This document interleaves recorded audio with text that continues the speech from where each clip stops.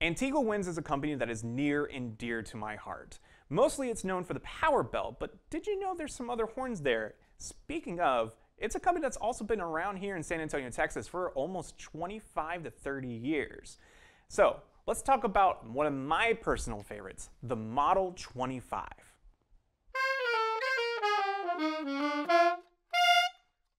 Hello everybody, my name is Andrew King. I am here at Alamo Music here in downtown, beautiful San Antonio. Don't forget to leave a like, it does help us in the long run, and if you could, visit us at alamomusic.com where we have all of these instruments available for purchase and for your perusing. Well, today I am talking about an instrument that I personally enjoyed a lot. This is the Model 25 from Antigua Winds. Antigua Winds is a company that we distribute for, so just giving the forewarning there, but that does not take away from the quality or anything I'm going to say as far as the review of this saxophone. It is absolutely one of the better saxophones that have come through here. It is directly made in Taiwan through a company called Antigua Winds. That is a brand directly down from a company called Reliance. Reliance is a company that basically is a giant OEM, basically makes parts for everybody, and this is kind of their house brand of saxophones. The Model 25 in particular is a near and dear to my heart because this instrument has a lot of really cool functions for a price point that is actually kind of ridiculous. With rolled tone holes, just like a Yamaha Custom, a nice board neck, not as big as the power bell, which honestly, in my opinion, can be a good thing, especially for anyone who's wanting to play any kind of versatile playing on a tenor saxophone, and with a really unique approach to the lacquer process. This instrument has tons of great value points, and it plays fantastically. So, let's talk about my first favorite thing, the rolled tone holes. Now, you usually are going to see this on instruments like the Yamaha Custom Series, the 82Z and the 875EX. The reason for this is because when you press down on these rolled tone holes, there's a lot more surface area around the tone hole. It basically makes it so that it's easier to press down and much easier to blow through, in my opinion. Once I played this instrument, and I've compared it to other instruments, say like my Yamaha 61, or any of the newer instruments that are coming out as well, this kind of thing really gives a lot of sturdiness to that sound. It's very easy. It's an easy response instrument for sure. And honestly, with the rolled tone holes, it does give a kind of it's harder to damage that area, in my opinion, as well. So you get a lot out of that. The other cool approach that this instrument has, it is definitely more of a heavy set instrument. You get a lot more projection out of it because of that. It's not spread out or anything like that. And because of the neck and the neck profile as far as the bore goes, it's super easy to have a nice, strong, focused tone that goes straight through. Great cutting instrument in that respect as well. You're not going to be too spread out or anything like that. Because of that, a lot more instruments these days are going for a lot of the more kind of French school of thought instruments.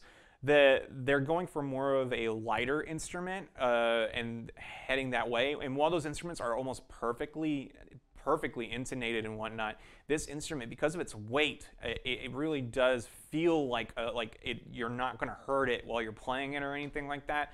You get a lot of longevity out of it too. You're not going to have to go to your tech every 6 months or something like that. The instrument just holds together very well. As far as anything else goes too, the lacquer finish on it is actually kind of unique. So the unlacquered finish, which is going to be the one we're going to look at, is also treated in a very special way with a cryogenic treatment. During the lacquering process, or the lack thereof, there's going to be basically a freezing period where the Antigua Winds freezes the instrument and sets it up so that it basically has that really nice matte finish look. But it's more like a misty effect on the brass. I really enjoy the look it has when it has its etchings as well. It's very, very smooth across it. It feels like a very complete saxophone in that respect. It's personally one of my favorite looking aesthetics. I really always love the kind of classic antique with the unlacquered finish. Those have always been one of my personal favorites. It gives it kind of like a mystique to it, and because of the kind of that misty feeling it gets from that lacquer finish with the cryogenic freezing, it just looks awesome. The instrument does come in multiple finishes, which you can check out on our website on alamomusic.com. And see what you like. There's tons of different options available. This Model 25 is actually a celebration model. It just did so well and was revered so well from its artists and players around that they just kept it going. The Model 25 has a lot of borrowed ideas from a lot of, like, say, Yanagasawa. I think the palm keys are very reminiscent of those. Also, the roll tonals, like I was telling you about before, very much borrowed from Yamaha. So you get a lot of that, and because of the neck profile, you get a lot of that free-blowing aspect with it too. So there's a lot of borrowed ideas here as far as a Taiwanese instrument goes, and they're just made extremely consistently. I played through about 3 or 4 of them in my time here while I've been working, and they've all been fantastic, very good playing. So they're coming from a great company, very near and dear to my heart, who we do work with as well, so I do enjoy them. So let's go ahead and check out the saxophone. Let's listen to it. Tell me what you think. Leave a comment when you can. I would love to hear what you think of the saxophone, and I'll see you in a little bit.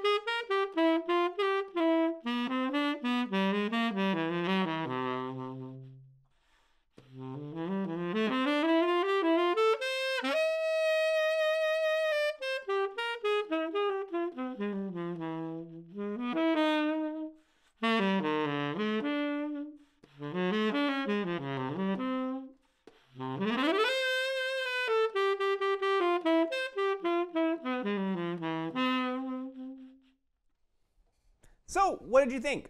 Please, again, leave a comment if you can. I would love to hear what you think of the saxophone. I really enjoy the aesthetics of it the most. The aesthetics as far as the floral markings and whatnot, and because of the kind of the treatments it gets as far as the lacquering process and a lot of the more modern amenities that it has, it just plays great all the way around. I really enjoyed the intonation. It really does feel like I can punch it. It goes. It's not like I play really loud or anything and I kind of spread out or anything. It's a very strong, focused tone. It's just a great tool. I really enjoy the saxophone for what it does. I think it's one of the more versatile ones that have come through here. So in that respect, I do highly recommend it to anyone wanting to go into, especially looking for just an instrument that's going to last them a long time. These Model 25s are definitely like those like once in a lifetime kind of partner instruments that I enjoy, that we get here in once in a while. So definitely recommend it. Well, either way, thank you so much for watching. Again, you can visit us at alamomusic.com, where we have all these saxophones available for purchase. We also, please leave a like as well. That does help us in the long run, just in case. Helps us get better saxophones in, and the more interest we get, the better stuff we can do. So thank you so much for watching, and have a wonderful day.